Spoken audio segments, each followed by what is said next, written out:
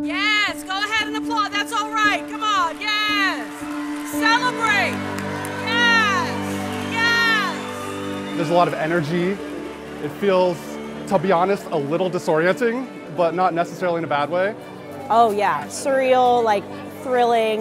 It feels like a dream. A little bit nervous, very excited. Time flew by really fast. Whoa.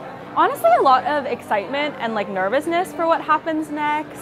I think it's really exciting to do something that you are passionate about, even if you don't exactly know where that leads, and so that's kind of how I'm feeling. When I started out, it was sort of this vision of what the future could be, and now that I'm on this side, you sort of see all the ways in which you've been challenged in the clinics. Every day it's a different challenge, and by the end of it you've grown into a doctor.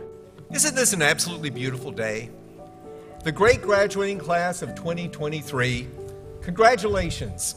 Today is graduation day under the School of Medicine, so it's a time for us to come together and celebrate. You know, med school is something that is a little bit intimidating, but knowing that I completed all this, I feel very accomplished and that I can do anything I want to. My parents are from Afghanistan, so they escaped the Soviet invasion war to come here.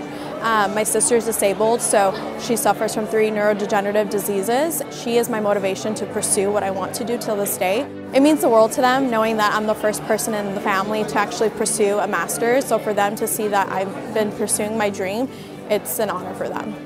From where we stand, you worked harder than any generation before you. This group had to do it against the headwinds of a global pandemic.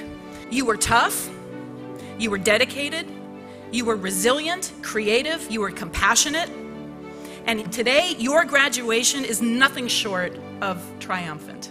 I honestly have always known this is like what I wanted to do, and so it's like very proud to finally be here. I've been a Stanford for a lifer. I was here for undergrad, worked here for a couple years, and then stayed on for med school.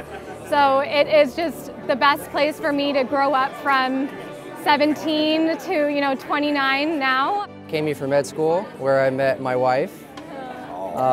Ended up getting a master's in education along the way, and now we're both headed to residency in anesthesiology. I think I just keep thinking about myself as a little girl and what this moment would mean to her. And so it's really special just to kind of see the journey and how far we come and how far we still have to go. Graduates, as you go out into this new world, remember the words of the African proverb. If you want to go quickly, go alone. If you want to go far, go together. Class of 2023, I'm grateful for you, and I know you will go far. Congratulations.